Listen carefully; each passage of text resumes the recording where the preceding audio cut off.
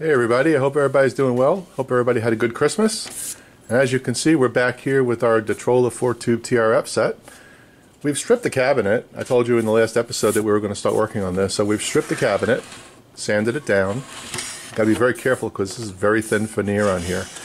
And we've given it an initial coat of walnut wood stain right here. And this is just one coat. I need to do another sand and another application.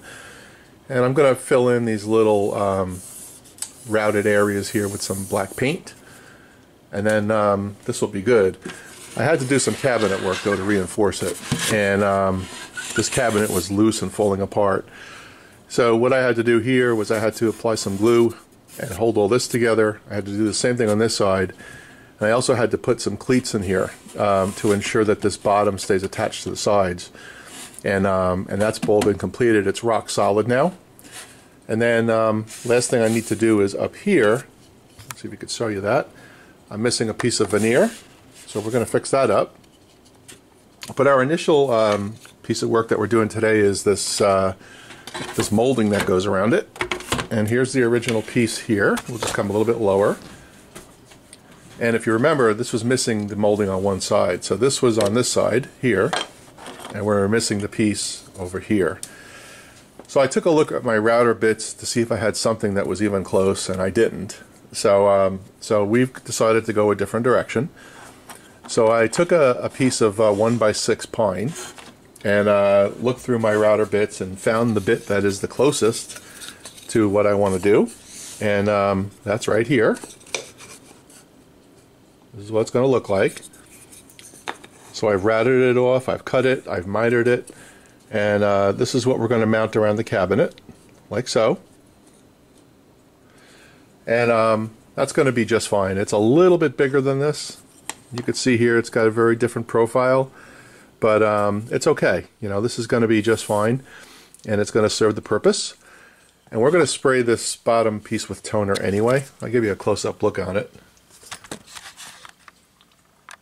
You can see the detail there. It's kind of like a half-turn cove. Anybody want a bird? I was hoping for Christmas it would go, but it didn't. So if anybody wants it, it's still available. So here's the molding that we're going to use. And once that's done, I'll apply the second coat of stain to the cabinet. And when that's in good shape, then we're going to put some lacquer on it, and that's going to be finished. And then we're going to reinstall the radio. I still haven't created the quick disconnects here for the speaker. That's going to be the next thing I do before I mount it. And what else do I have to do on this radio? Nothing else really. I just have to secure down this dial lamp.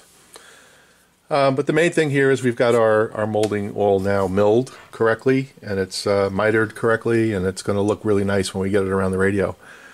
So let's go install it, and we'll show you what it looks like.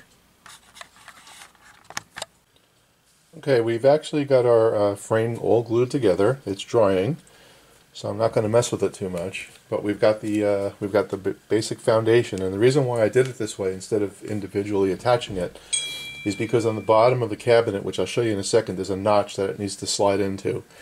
So we're going to let this set and dry, and I'll show you that notch on the cabinet. So let's get that shot. Okay, what you're looking at here is the bottom of the cabinet, and you'll see right here, this is the notch I'm talking about. There's one here, and there's one on this side right here. So the way I've designed this thing is just going to slip right down into these little grooves, which is perfect. So I've sanded all this down, got it nice and smooth, and when that base sets, it's just going to slide right down, and then we'll attach it with some brads and a little bit of glue.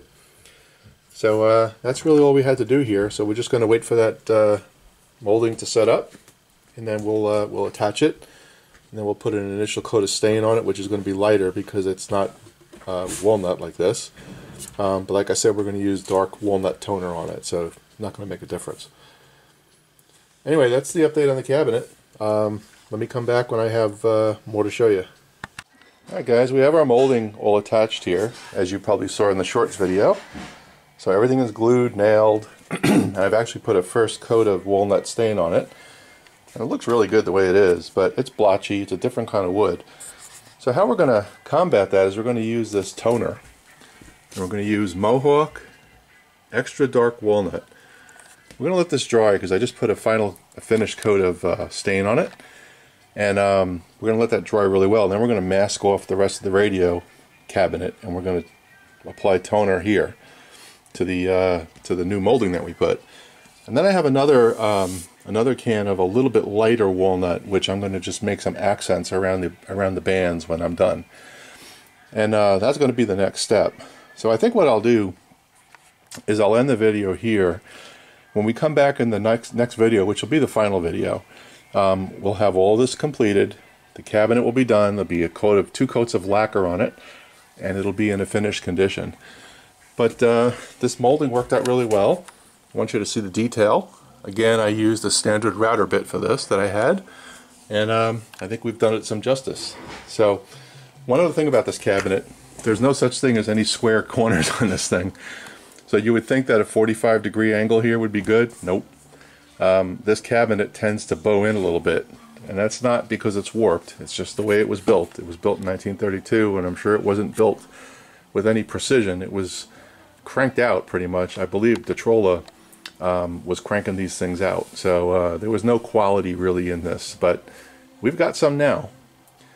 Last thing is, I said I was going to put some black highlights in this lines here. I really can't because the lines aren't even cut well. It's just not deep enough. So if I tried to take a brush and draw in black here, it's going to look like crap. It didn't have it originally. It's not going to have it now. So that's where we currently stand. We've got our molding installed, drying, and then we're going to put our toner on. And in the next video, you'll see what everything looks like put back together. Alright, hope everybody's doing well. That'll probably be after New Year's, so Happy New Year's to everybody. Stay safe. Don't drink and drive, or don't drive, because some people do drink. Whatever you do, stay safe. Alright, take care, guys.